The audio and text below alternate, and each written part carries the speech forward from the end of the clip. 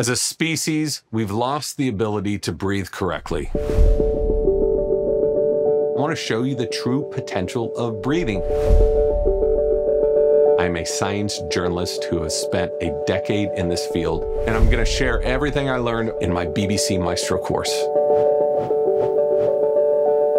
You can change how your blood flows. You can change how your heart beats. You can absolutely influence the clarity and focus of your mind just by changing your respiration.